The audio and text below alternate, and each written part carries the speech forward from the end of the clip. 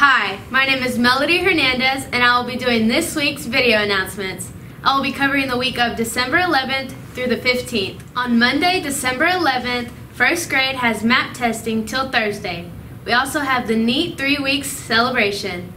There's also a Good News Club by FBC at 4 o'clock p.m. The Broncos compete against the Peaster Junior High Greyhounds there with games starting at 4:30. Also, the Lady Broncos compete against the Lady Hounds here with games starting at 4:30. FFA has a Pecan Valley District banquet from 6 p.m. to 7 p.m. On Tuesday, December 12th, the Lady Bucks will compete against Millsap here. Times will be to my right. The Bucks are taking a long drive over to San Angelo, playing there. Times are also to my right. I want to wish these two teams the very best. Go Lady Bucks and Bucks!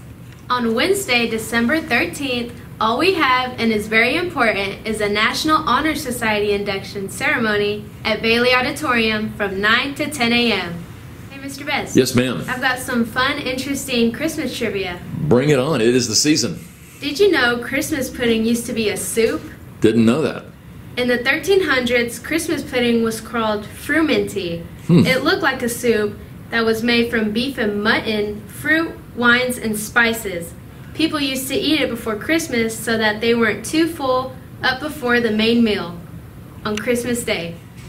Did you know candy canes were invented to keep kids quiet in church? Tell us more.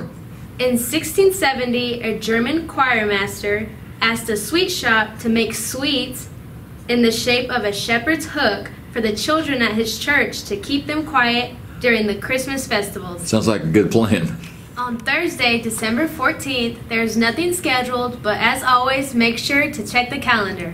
On Friday, December 15th, the Bucks compete against Huckabee. Here, times are to my right. And also, the Lady Bucks compete against Brock there, and times are also to my right. Did you know instead of turkey at Christmas, it used to be a pig's head and mustard? Tell us. Imagine sitting down for your Christmas dinner and seeing a pig's head in the middle of your table. Yuck. Turkey didn't appear on the Christmas menu until Henry VIII in the 1500s. Go England. I want to wish everyone a great week, but I want to remind you that we are 1 week away from Christmas break, so that's exciting. Go Bucks and Broncos!